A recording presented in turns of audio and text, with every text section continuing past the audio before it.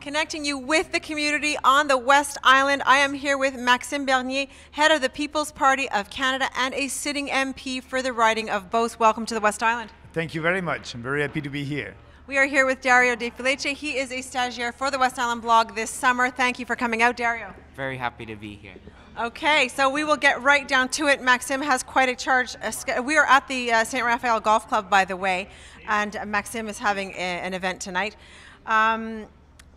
The West Island is made up of diverse population. We are a very, very mixed community here.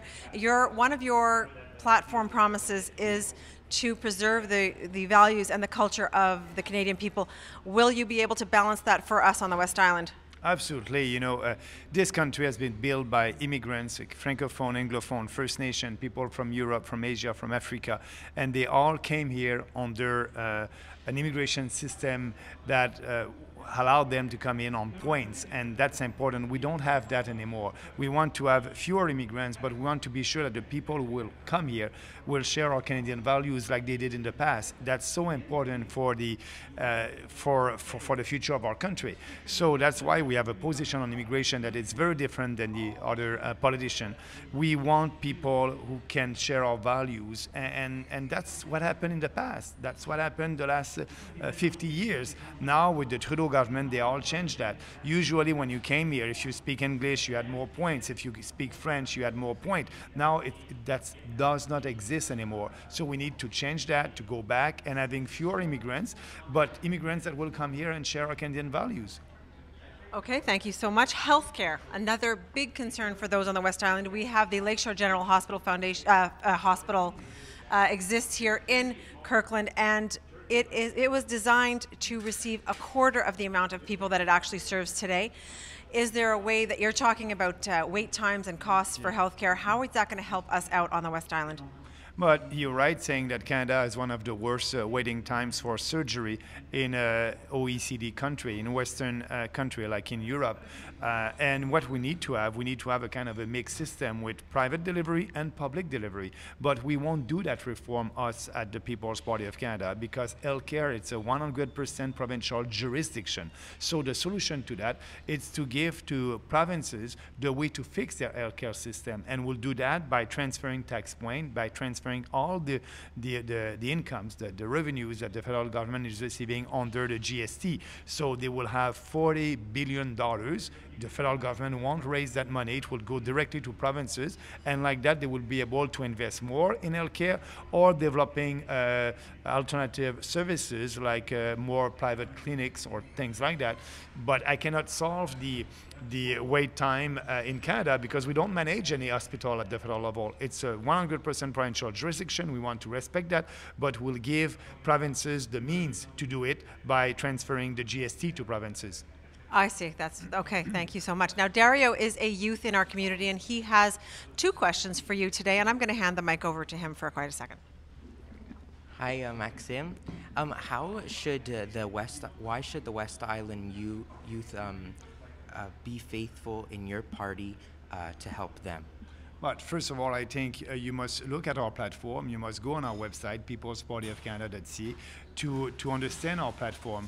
We are doing politics differently. We don't try to please to everybody. We're doing politics based on principles, individual freedom, personal responsibility, respect, and fairness. But the most important for the youth in this country is to be able to balance the budget as soon as possible. We have huge deficit right now, and we are the only party who that wants to balance the budget in 2 years and would be able to do that. The Conservative, the Liberal, the NDP, they won't balance the budget in one term. They will maybe balance the budget in 2 terms, in 5 years. So we have a huge deficit right now, $40 billion a year, and the cost, only the interest on our debt, it's about $22 billion. Imagine what we can do with $22 billion a year, but we have to pay interest on our debt right now.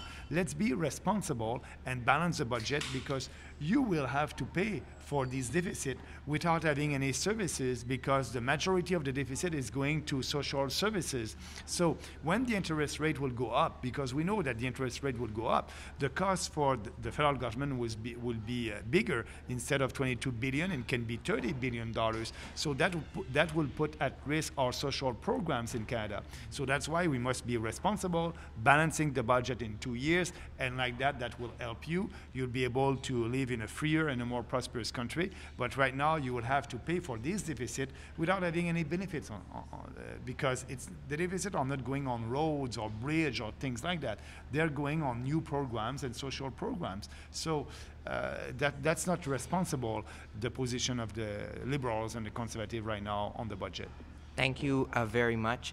And we would also like to know how will your party address the decline in newspaper media, so people getting their news from the newspaper, and the increase in news on social media, just like the West Island blog?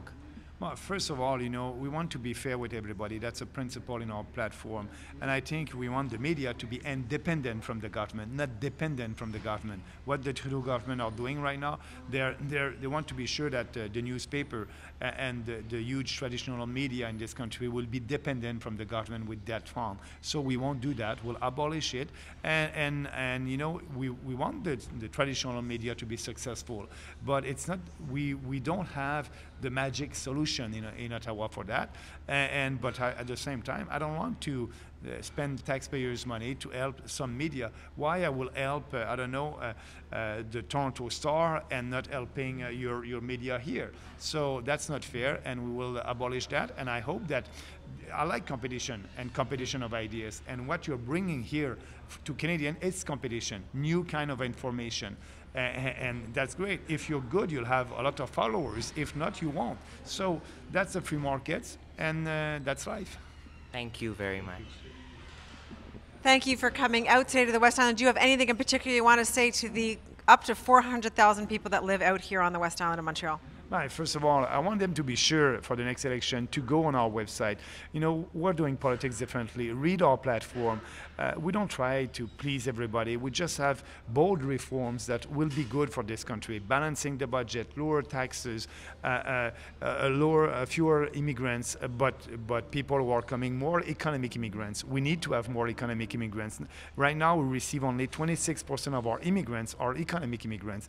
We want to increase that to 50%, but globally we'll have fewer of them. So that's important. They must go and read our platform. And I'm asking them, don't vote against something. Vote for what you believe in. Vote for something. Vote for your values. And if you do that, I think you'll like our platform at the People's Party of Canada. All right, take a look at that. Thanks for coming out today. Thank you. Thank you very much.